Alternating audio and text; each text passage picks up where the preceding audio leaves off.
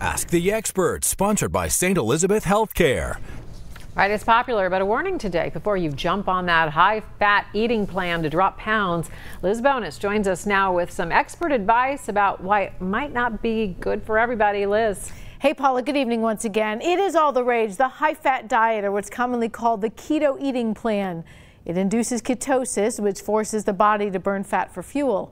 Cardiologists at St. Elizabeth Heart and Vascular Institute say it may not be the best thing, however, for your blood pressure.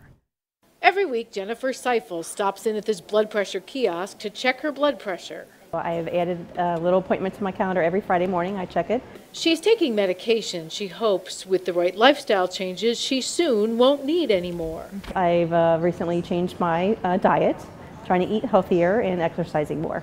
Her diet, a wide variety of plant-based foods recommended by the Dietary Approaches to Stop Hypertension, or the DASH diet.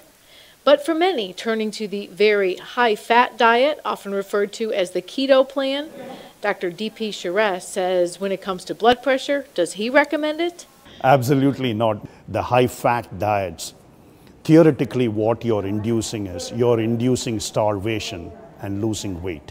The problem, he says, is that new research in the American Journal of Physiology, Heart and Circulatory Physiology shows when it comes to blood pressure, a diet 75% fat, 20% protein, and 5% carbs, which is what a high-fat eating plan recommends, well, it may switch your body to starvation to burn fat for fuel.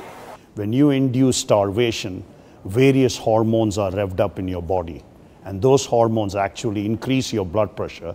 They don't reduce your blood pressure. He says when it comes to any diet that promotes rapid weight loss, other than trying to go down to a zero-size dress, there's probably nothing that's beneficial in sudden weight loss. His advice instead? If you lose weight gradually over the 12 months, your blood pressure would never go up.